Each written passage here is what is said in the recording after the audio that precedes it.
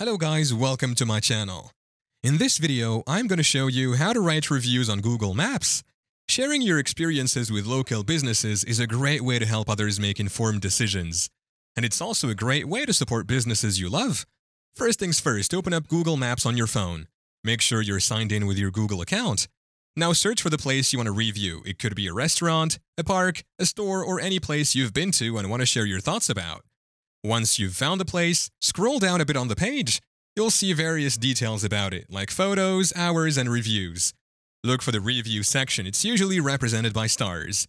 Tap on that, and a new window will pop up where you can rate the place by giving it stars. You can also type in your thoughts about the experience you had there. Remember, be honest and specific in your review. Mention what you liked, what could be improved, and any tips you have for others visiting the place.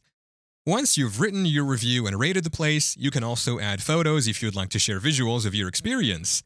Finally, hit the post button and your review will be live on Google Maps for others to see. And there you go.